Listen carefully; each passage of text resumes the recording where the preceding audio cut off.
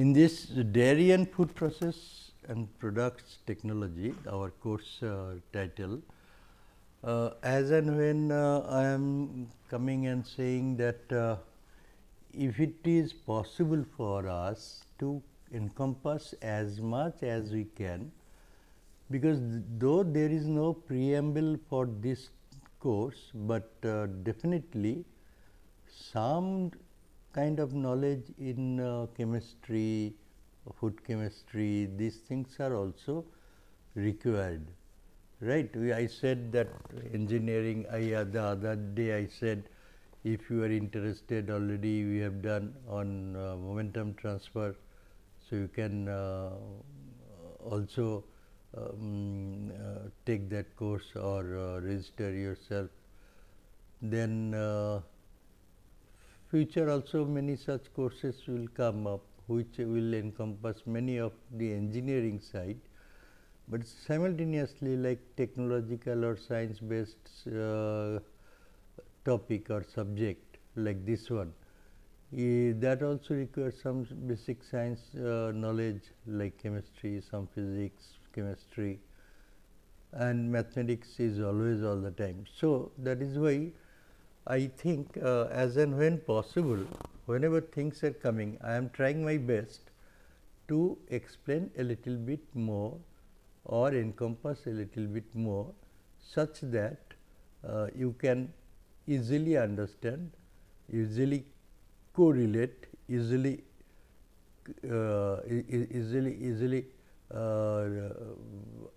rather express yourself in that way.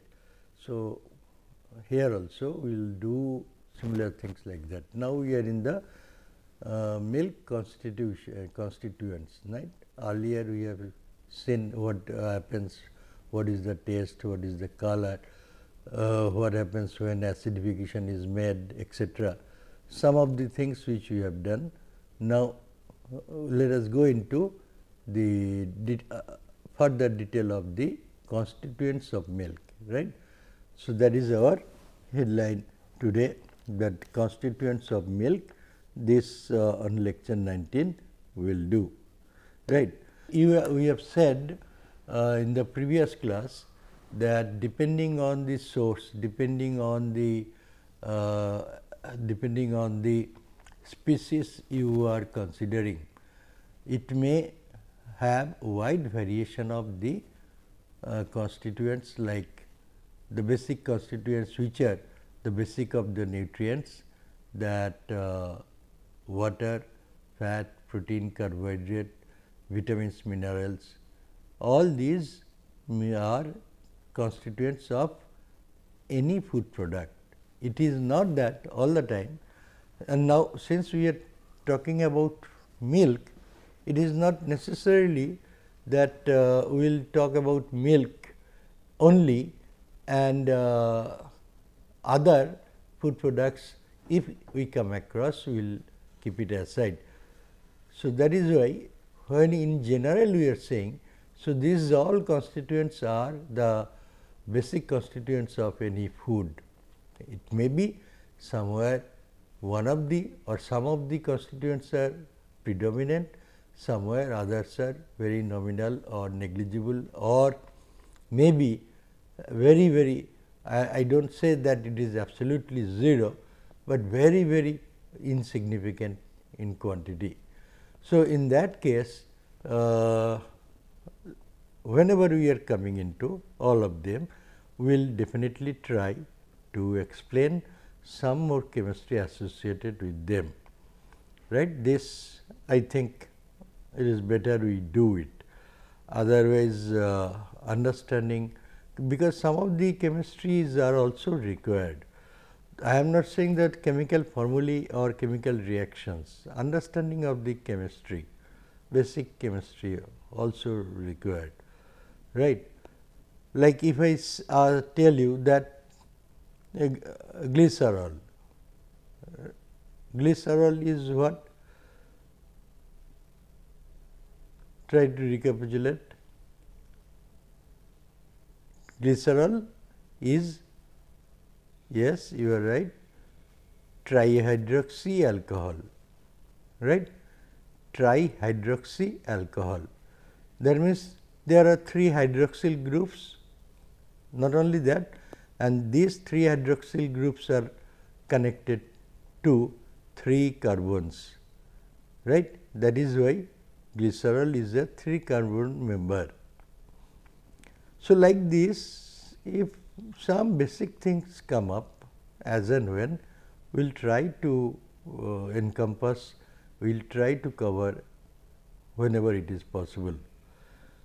We will try to again minimize if there be any repetition, but it is very difficult to remember that which one was already told and which one was not. So, had it been in the same class, in a single class, then you can remember. In all the number of classes, it is very difficult to remember which one has already been told a little or in detail and which one not. But we will try as much as we can remember and minimize the repetition if there be any. Hopefully, it will not be, but okay. And some of the repetitions are also helpful for you, because that gives you recapitulation of the past. So, it is called brushing up. So, a little brushing up it happens, and that helps in our experiences, that helps in memorizing, because many things are not possible to memorize, but there are some things which hit on your brain or in your so called, in colloquial language we call head. So, that goes to the head and normally you do not forget. The basic constituents start with the water.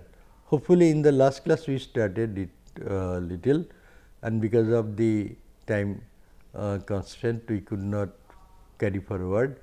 And milk, it contains between 80 to 90% water in general. It can be a little bit more or little bit less depending on the species, depending on the places from where, etc., etc. Many factors are there, right. Again we said that what are the reasons for this different output of the different mammals, what are the different reasons. We will try again sometime. Once we finish all these constituents and others activities, then we will go ahead with those also, because that is also a thing which is required, and perhaps there we will tell a little bit more about the colostrum, which we said the other day, that is the basic of the newly born baby, which is supplied, who is supplied with the fighting ability with the new environment. That is all kinds of supporting mechanisms or all kinds of acclimatization mechanisms to help them. Some of the things come from there, which we will tell in detail when we go for that colostrum. Now, the basic part is, it is with water, 80 to 90% is water, and in that water small quantity of water is also associated with hydration of different salts, different proteins, different in a different way, different hydration. This is called binding of water chemically with different molecules like lactose, salt or protein. All these do have hydration, and hydration the other day I said. We also said about the water activity. Milk also has a very high water activity, around 0.99, more than 0.99, and we said about the water activity the other day, right.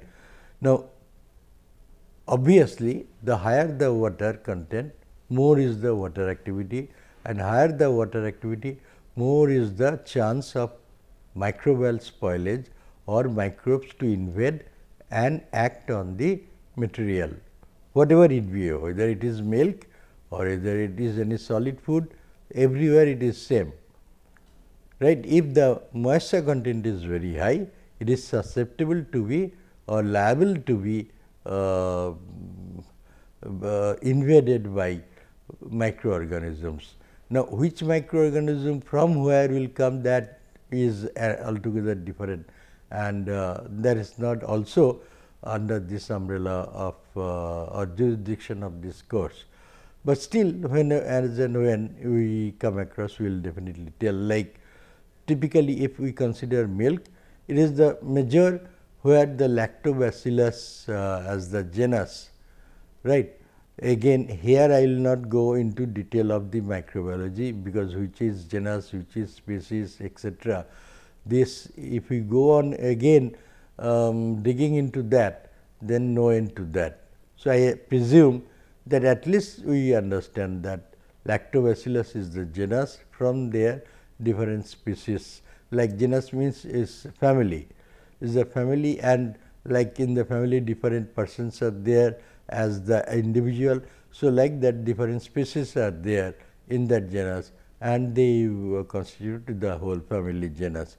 So, this lactobacillus genus is definitely act on the milk, and they are very much liking milk as the source. It does not mean others do not, because milk is a very good source of all the ingredients, all the nutrients required for the organisms to grow.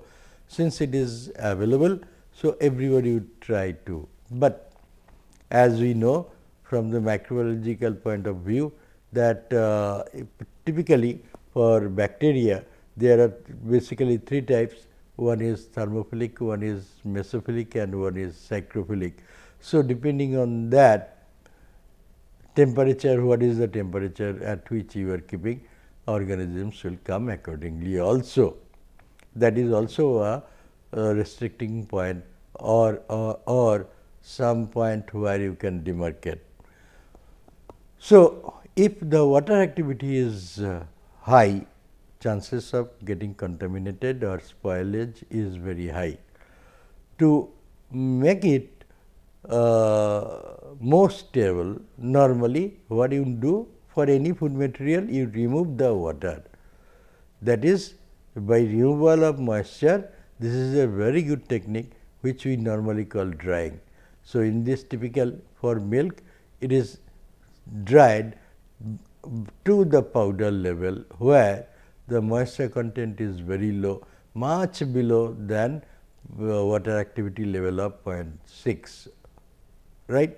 And we said the other day 0.7 is the datum for most of the organisms, like including mold, but exceptions are there. That is why if we take 0.6 as the lower side, then hopefully if things are below 0.6 water activity, then organism growth or contamination with respect to organisms are minimized or can be avoided, right. So, if that be true, then this water, if that is removed and brought down to the level which is less than 0.6, which is true with milk powder.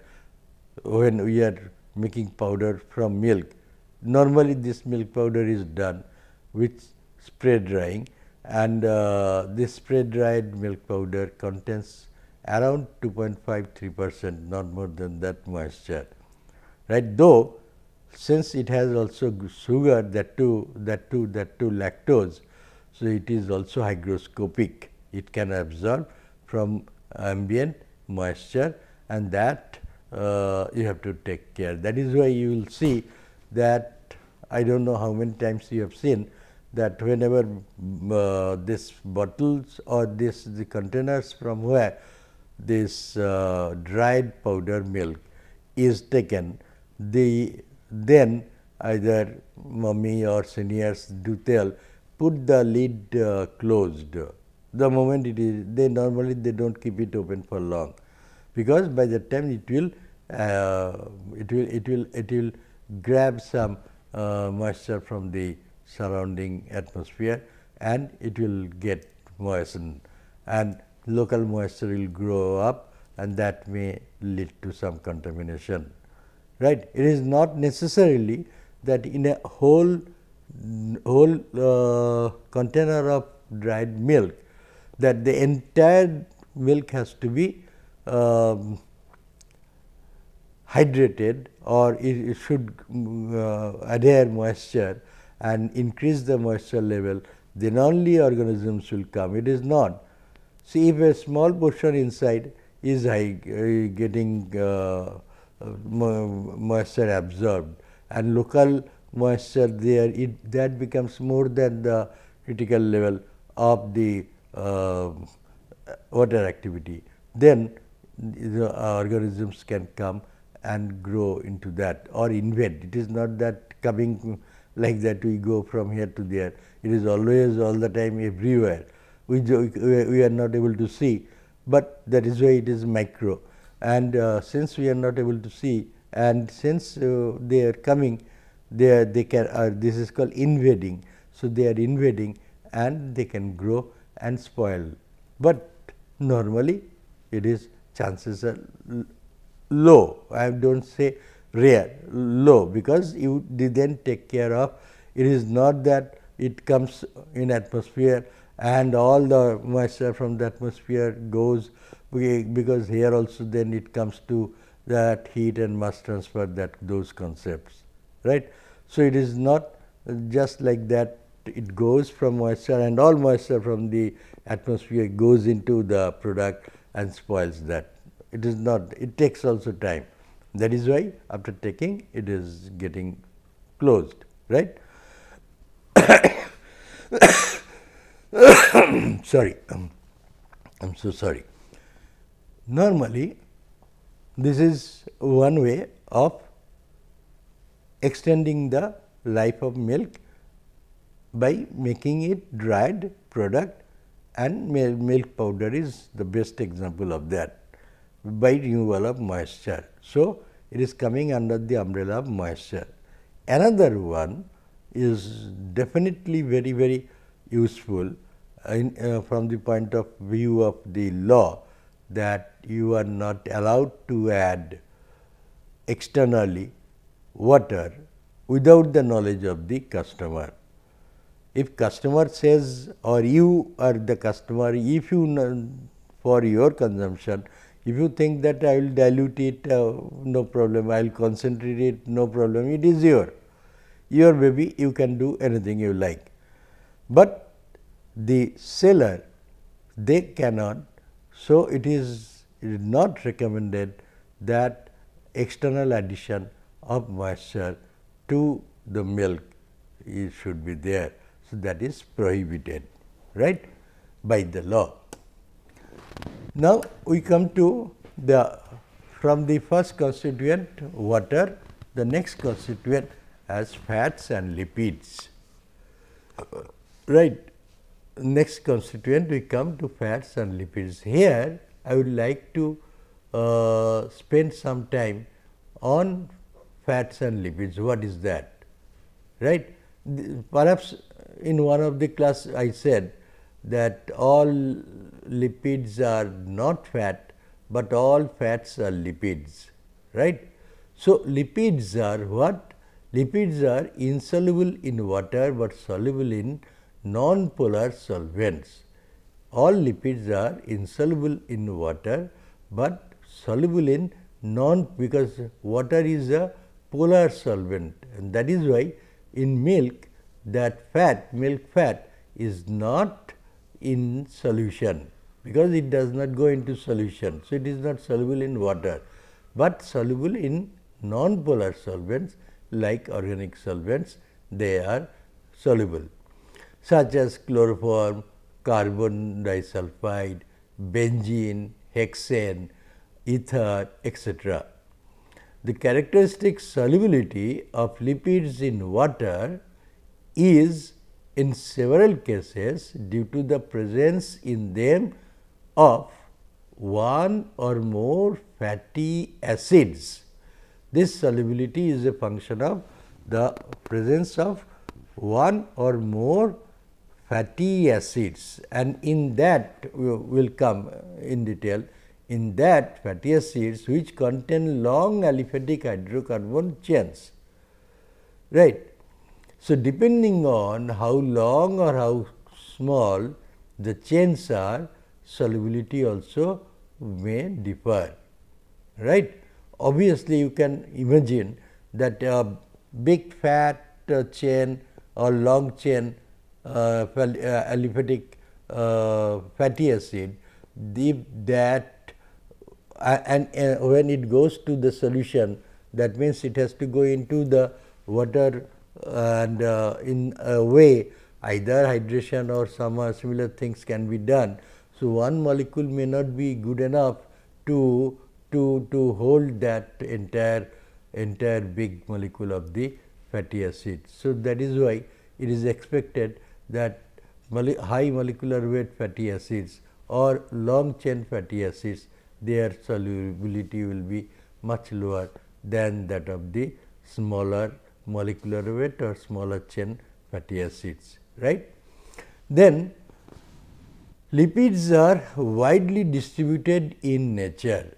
They rarely occur in an organism in the free state, but are more usually combined with proteins as lipoproteins or carbohydrates as liposaccharides or glycolipids, liposaccharide, or it may be also called glycolipids. So, these are not available in the free state as the lipid. So, they are always associated with either some protein or carbohydrate. So, depending on that, it may be termed as either lipoprotein or glycoprotein or liposaccharide, etc., right. So, they are not available in the free state. This statement is very important, that they are not available in the free state, always associated with others like proteins, like carbohydrates. They are always associated as lipoprotein or liposaccharide. Now, if we classify lipids, it can be classified in two groups. One is simple and the other is compound. Obviously, simple is the one where fatty acids, that is the fats which are esters of fatty acids with glycerol, right, or waxes, glycerols and waxes. So, which are esters of fatty acids with long chain monohydroxy alcohols. All other lipids are compound lipids such as phosphoglycerides or phospholipids or phosphatide, steroids, carotenoids and lipids functioning as vitamins or hormones. They are all complex.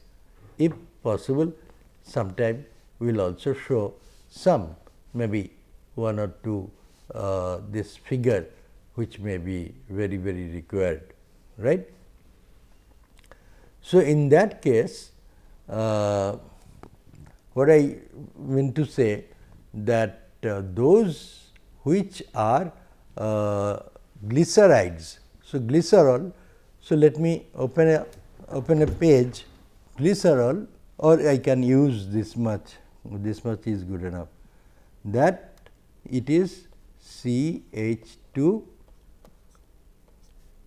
OH, CH CH2 OH. So, this is the glycerol, right. So, it has three hydroxyl groups, right. One in the top, second in the bottom and third in the middle, right. So, all these hydroxyl groups, if they are ester, and we also know that this is the hydroxyl group is what? OH group is hydroxyl group, and when it is reacting with COOH. This is the carboxylate group, right.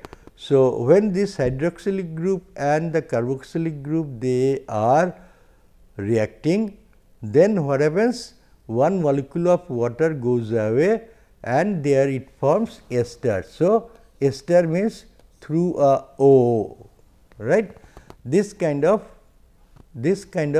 reaction happens, and when it is happening, that time definitely we can call it, depending on whether a single hydroxyl group is esterified or two hydroxyl groups are esterified or all three hydroxyl groups are esterified. If it is single hydroxyl group, then we call it to be, and these are all compounds of glycerol, compounds of glycerol with the acid. So, or esters of the glycerol. So, in that case, if it is only one hydroxyl group, then we call it to be monoglyceride. If it is with the two, then we call it to be diglyceride, and if it is all with three, then we call triglyceride. And you remember in the past class, in milk we had said that almost around 98% is out of the fats in milk, almost around 98% of them are in the form of triglycerides, right. So, monodi may or may not be there, depending on it is, I am not talking about milk in general, mono or diglycerides may or may not be there, but that also constitutes the fat. So, the fats are when we are getting the hydroxyl groups of the triglycerides esterified with the fatty acid, then that becomes the mono or di or trihydroglyceride, right. So, depending on that mono or di or triglycerides, we call it to be the glycerides or simple fats, right. And we also said that the complex fats are those which are associated with either very long chain carboxylic acids or maybe not directly associated, may be associated with some other proteins or lipids, proteins or carbohydrates like sterols, then we said carotenoids, then lipids functioning as vitamins or hormones. All these are complex or compound lipids. Simple lipid is the mono or di or triglycerides of glycerol with fatty acids, right. Foods generally contain any or all of these lipids. Our main interest is on fats, that is acyl glycerides. Now, the acyl glycerols or triglycerides, acyl glycerols or triglycerides. Now, another new word has come up. I can skip, right. Acyl, what does it mean, right? Acyl. So, here it is with O and here with R, and here it could be any other thing. So, this could be normally with the methyl group or any such substitute hydrocarbons, right. So, then it is called acyl, right. So, that acyl compounds are acyl glycerols or triglycerides are there, phospholipids are also there.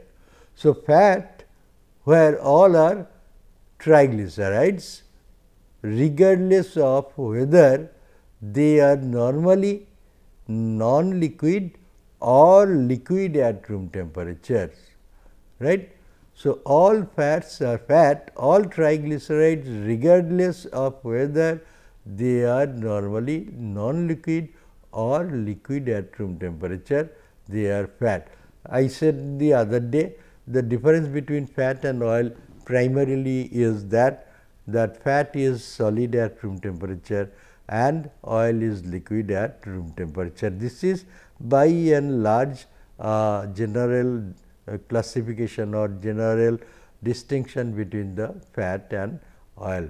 So, fats are solid at room temperature, and now obviously room temperature, which one you call, because room temperature cannot be uniformly same all over the world. Somewhere it is 20 degrees, somewhere it is 10 degrees, somewhere it is 30 degree, somewhere it is 0, depending on the location, depending on the places. But by and large room temperature we call to be somewhere close to 20, right. By all means it can be taken as. So, around 20, if they are solid, then normally it is fat, if they are liquid, then normally it is oil, right. You will not see that even in very winter, the oil which you have bought from the market for domestic preparation or domestic consumption, those oils do not get solidified, right. They do not get frozen, right, because their freezing point could be much lower. So, that is why they are not solid at even winter or low temperature, right. Whereas, fat, what we call to be the solid, if they are somewhere at the high summer or peak summer, could be going into the liquid phase, because they can be melted at even at 40-45 degrees centigrade, they can be even melted. So, there, and if you take a little fat, say butter in your fingertip and keep it for some time, you will see that it started melting, because your body temperature is somewhere 37 degree plus minus 37 degree. So, at that temperature this starts getting melted. This you can try, may not be in winter, because in winter your body temperature external, not internal, external may be somewhat low because of the surrounding temperature, right. But even then, if you keep for some time, it will get the circulation, blood circulation, and the temperature will be automatically maintained, and in that case they are also, it may take some more time and it will be melted, right. So, you have to be careful that which one to be fat, which one to be oil. Those which are solid at room temperature are fats, those which are liquid at room temperature are oil. Okay. So, we have no more time today. So, we will continue in the next class. Thank you.